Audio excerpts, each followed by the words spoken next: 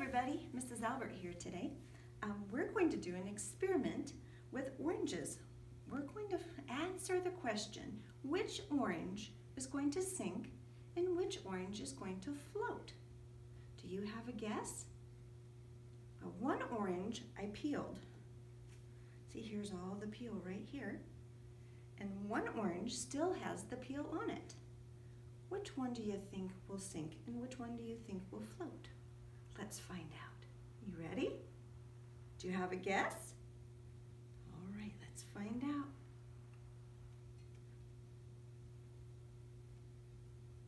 Look at that. Was your guess right? Why do you think the one with the peel floats? Do you have it? What do you think? Well, the peel has little air pockets in it.